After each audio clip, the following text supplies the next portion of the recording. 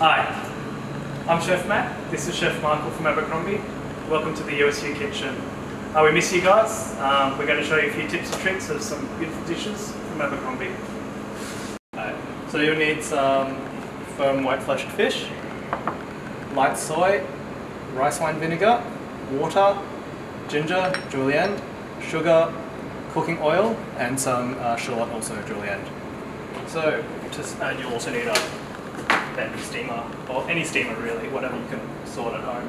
So to start, in a dish, we just place the fish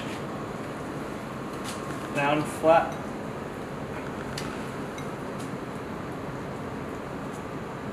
And then on top of the fish, we'll just add the ginger.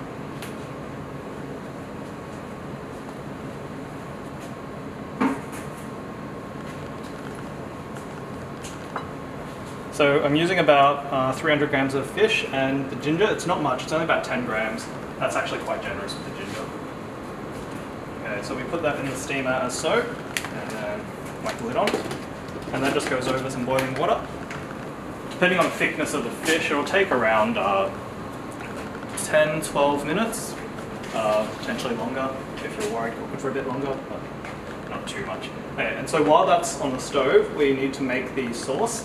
So for the sauce, it's quite easy. I just get about 80 mils of light soy sauce. This is about 150 mils of water, and 1 tablespoon of sugar. I just heat that up until the sugar dissolves.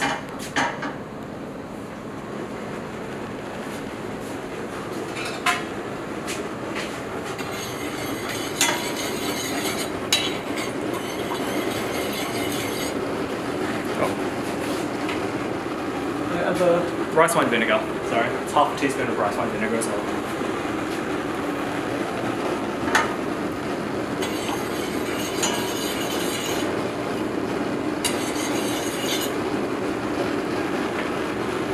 So how long will it take for the sugar to dissolve?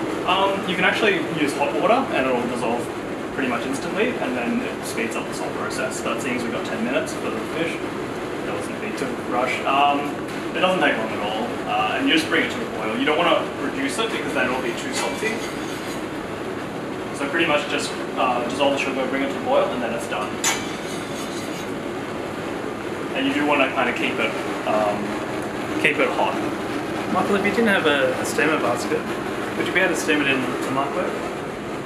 You can, but I never do.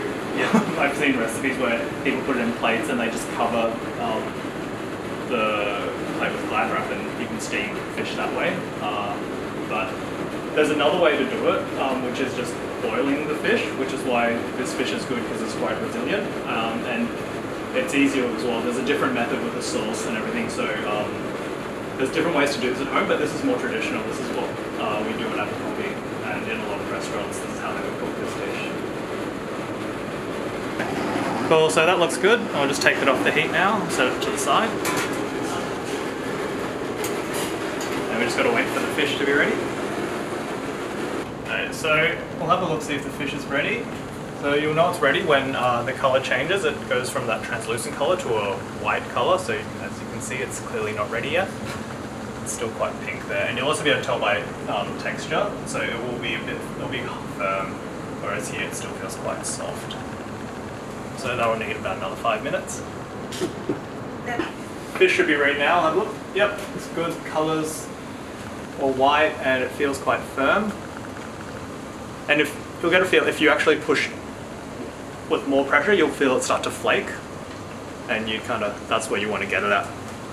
So we'll take the entire thing. Oh. Here. So just be careful.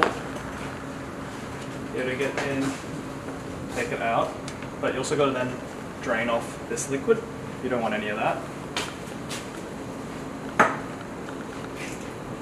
Perfect. A bit more off. Okay. So we'll return this sauce to the heat. It doesn't need to boil again, it just needs to be hot. And then while you're reheating the sauce, take your julienne shallot, and you just put that over the top. So it's about, you only need about, you don't need heaps, about one stalk, like a medium-sized stalk, about that. Okay, and so, go back to the sauce.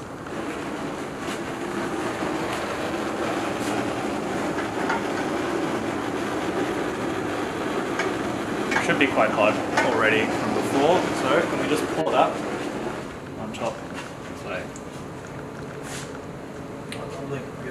So as you can see, it's a bit too much sauce, but it doesn't matter. You can put that sauce in the fridge and use it next time you cook it, so you don't have to make the sauce again. It smells amazing. So it's almost done. The last step is,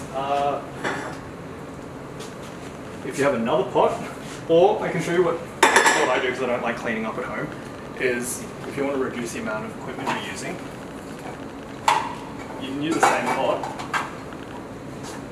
Just give it a rinse because you need to put oil in this one now. And it's important that this is completely dry because you're heating up oil until it gets quite hot, and any moisture in there will just cause the oil to start spitting.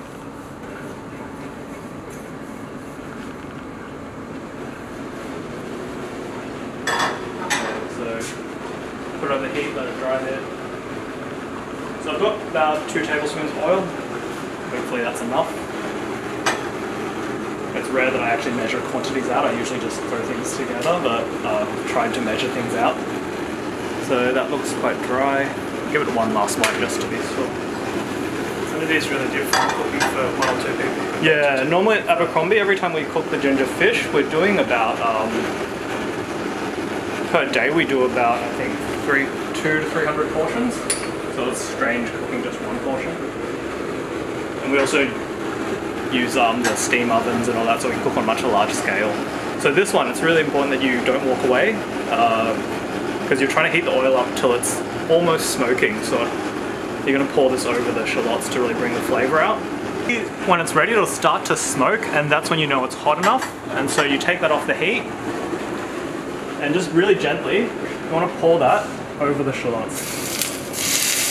And that just really nicely brings the flavour out of the shallots, but also keeps the colour nice and vibrant. Okay, and that's it. So usually serve that with some jasmine rice, and there you have it, ginger fish, just like at Abercrombie Terrace.